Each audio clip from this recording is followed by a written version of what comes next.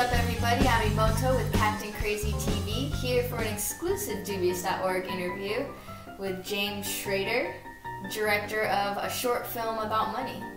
How's it going? Yeah, it's going all right. Good. Thank y'all for coming out. Yeah, thanks. Congratulations on your acceptance into the Atlanta Film Festival. Thank you, thank you. Is this your first year in the festival? Yes, first year. How does it make you feel? Very excited. I'm, it's something I've worked really hard on this project, and I'm glad that the Atlanta Film Festival recognized it. Yeah, awesome. So, short film about money is an animation. Yes, it's about a 4.5-minute animation piece that I'd originally come up with in '09, and the idea was simply everybody was just broke, and I was just like, I got fed up with this how money just controls people so much, and we're so motivated by it, and so I was like, I just want to make fun of it. I knew right away that I wanted to scan in every denomination $1 from 1 to 100. I tried to get the 500, but I ain't really balling like that. So, Do they make a $500 bill? I think they do. Or like a $1,000 bill. But really? Yeah, they used to make back in the day. I did this research. They used to make like a $100,000 bill, and I think Hoover was on it anyway. So every denomination from 1 to 100, I scanned them in front and back. And then a lot of the elements from the dollar bills I incorporate in the film, like not to get all conspiracy theory, but the crazy Illuminati, all-seeing eye pyramid, I use that. And when you scan that stuff through Photoshop actually popped up, like every time I scanned a different dollar, and it said, you cannot reproduce this, you have to change this image before you're allowed to output it. Huh. Because Photoshop knows. How did you come up with the script? Like, did you write it? Was there collaborators? Yes, I wrote it with a good friend of mine, Daniel Pedersen.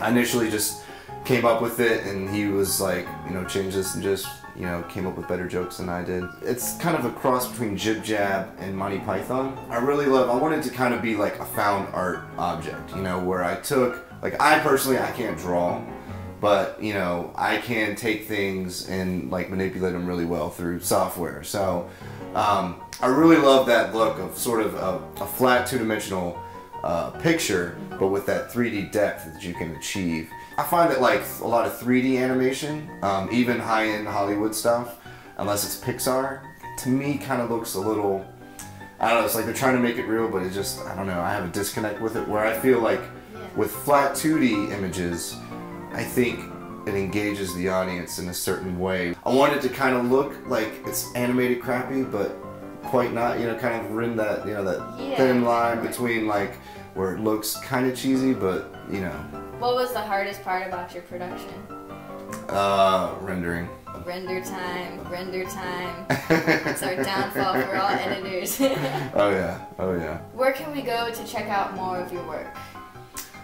I've got a Vimeo page under my name. It's got a couple different things. We have a YouTube page. If you just type in Sweet Gherkin Ensemble, just one word. Sweet Gherkin Ensemble? Yes. What does it mean? It's about pickles. It's all about the pickles. I'm not a huge fan of pickles. And so what are you doing when you're not animating films? When I'm not animating, I do, all kinds of different filmmaking. I play a lot of golf too. Okay. I'm getting older. I can't really play the high contact sports anymore. I used to be a basketball dude, but no, golf. It's a little bit, it's easier, and 4 hours and you can drink, and it doesn't matter. Yeah. Drink and drive around in a golf cart. Yeah, you get a golf cart. It's great. Think of new jokes. When you're not editing, when you're not playing golf, when you're not animating, what else do you do production-wise? I always view myself as a filmmaker, so I do a little bit of everything. I like to shoot. I like to write, and obviously love to direct. I mean, who doesn't?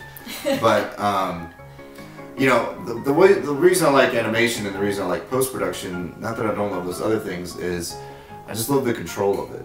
That's what's great about editing and animation, and that's why I really had a good time making this film, was because can control the entire environment. You can build everything up exactly the way you want it, which is also obviously why it takes forever. But it's a lot of fun. I mean, that's why I like editing too, because you know, it was like Orson Welles said, the one time you have absolute control over your film is when you're editing. Cool. So what's next for Sweet Gherkin? And we got a music video coming up, some short films, and then obviously we all got the feature coming up. We'll see what happens, hopefully. But definitely in the short term we have Jay Quest, who's partnered with us. We have a new video coming out. He's got a new album. We're working on that. And then we got a short film we'll be working on the next couple of months too. Cool. Well, thank you so much for meeting with us and talking about your film, and we'll see you at the festival. Yeah, looking forward to it. Thank you again, Atlanta Film Festival. And everybody come out. Short film about money. Short film about money. Dubious. Dubious.